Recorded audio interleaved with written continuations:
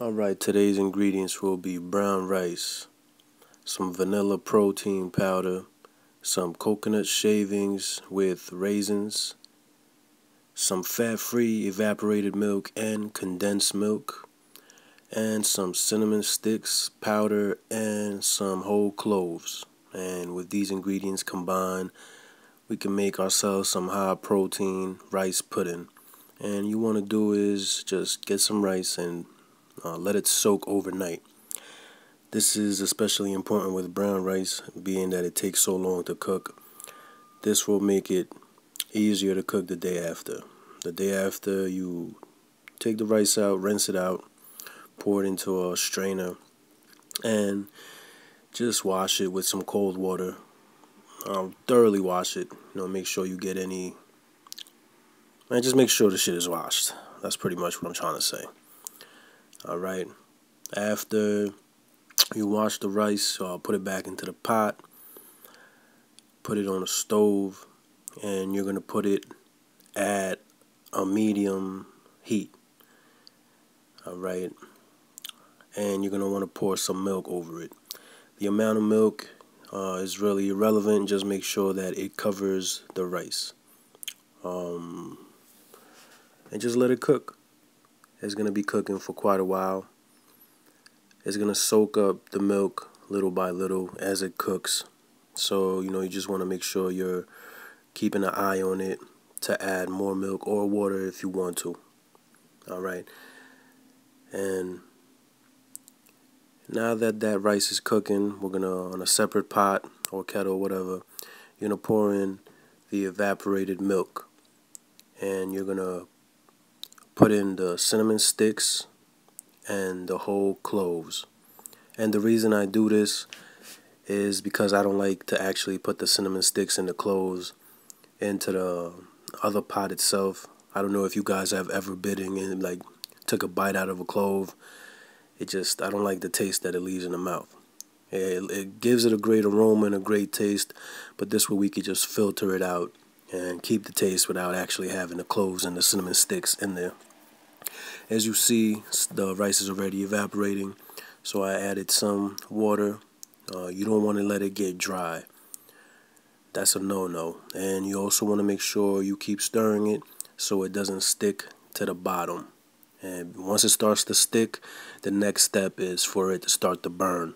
And you don't want to have a burnt taste to it. Alright, now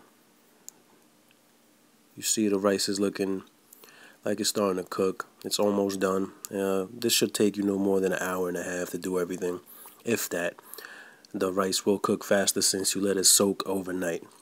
Now what I'm going to do is turn this off, let it cool off, and I'm going to use my shaker cup to strain the evaporated milk to make sure that no cloves fall into the milk itself, into the mixture.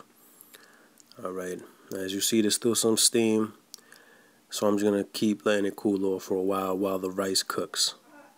Another reason why I'm using the shaker cup is because I could just add my protein powder straight in here, after it cools off, of course, and I could just shake it up and have it already mixed. Now the amount of protein is completely up to you. I went with 3 scoops, which is a serving and a half of my protein. That's approximately almost 40 grams of protein right there. Went ahead and shaked it up and just put it aside until the rice is done, until I want it the consistency that I want, which is around this, when it's almost dry, but as you see, there's still a little bit of liquid left. When you see the rice like this and it's already cooked and it's soft, you want to put your protein shake, whatever you want to call it, put it in there. Put the temperature to low, and you're going to leave it on low for 15 minutes. You also want to put in everything else at this point in time, which is your coconut shavings. I eyed it, but I would say I put around about a half a cup, maybe just underneath a half a cup. And you're also going to add the condensed milk at this point in time, and make sure you stir everything in. Now, if you're not familiar with condensed milk, it's really sweet. So if you are cutting or dieting hard, man, this might not be for you. But it is fat-free, the evaporated milk and the condensed milk. So whatever. And also you want to add your raisins in right about now as well, making sure you stir for the next 15 minutes while it's on low. Make sure you stir a lot. Alright, like I said earlier, we don't want it to start to stick to the bottom. Alright, and that's it. After the 15 minutes is up, turn it off and serve. You could eat it hot, you could eat it cold, it doesn't really matter.